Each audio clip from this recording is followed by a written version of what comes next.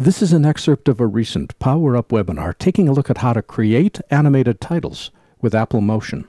In this excerpt, I'll show you how to add an animated background behind an existing Motion project. Hello, Philip. When you grow, shrunk, and spun the background, can you add another background like a solid color to replace the black in Final Cut? Yes, absolutely. You're about to see why no one hires me to do graphics design. So what I want to do now is I'm going to create a new group. Click an X. See this plus down here? This creates a new group. I'm going to drag it all the way to the bottom down here. And I'm going to call this, just by double clicking it, I'm going to call it background. I'm going to uncheck this group and uncheck this group so I can just see the background without getting confused.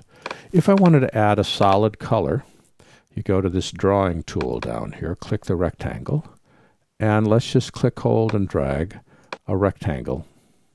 We want to have it be filled. I don't want an outline. I'm in the HUD, by the way. I'm going to change the color to something like this.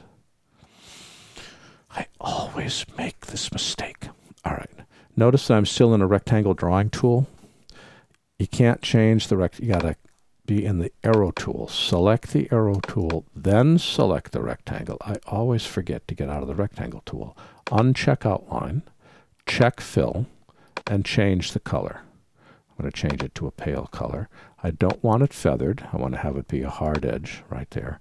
And I don't want any rounding. So we're going to take rounding all the way off.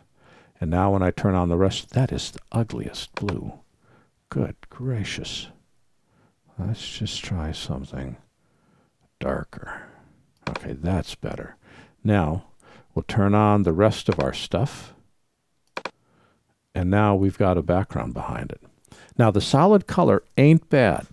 Okay, it ain't bad, but this is so 1990s. You've got so much more to work with. If we go to Library and go to Background, here there are dozens and dozens of animated backgrounds that we can drop back there.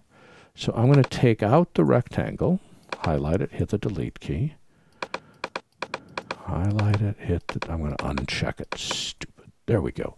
Highlight the background. Now let's look for something which is more visually interesting. Let's look for, I haven't used, what haven't I used recently?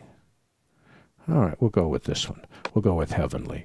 And drag this background in. And now look at, I've got a textured background. But it's too bright for whatever reason. Apple makes all these bright backgrounds. I want to have dim, dark backgrounds that makes text jump. So I can either select the background, go to the inspector, go to Properties, and turn the opacity down, which is okay. Or I can go to the filters, go to color correction, go to gamma, which controls mid-tone gray, and show the HUD, F7, and pull the gamma setting down.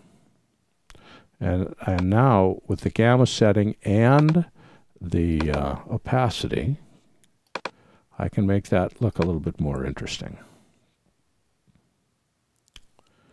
There we go. So now I've got animated textured background behind there, which is more than just a flat color. You could replace this with particle systems. There's all kinds of stuff you could put back to make it really visually interesting. You're not limited to a flat color.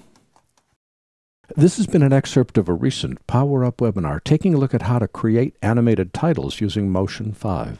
For the complete version of this online training, please visit our store at larryjordan.com/store and look for Webinar 202. By the way, membership is a great value when you need to stretch your training dollars. A membership to our video training library saves you money and time. You can access all of our videos for a low monthly price of only $19.99. That's more than 1,400 movies, hundreds of hours, all in depth and all up to date. Plus, members can attend any of our Power Up webinars for free. Our training covers Apple and Adobe software. We update it every week, and for more information, visit larryjordan.com/membership. And thanks.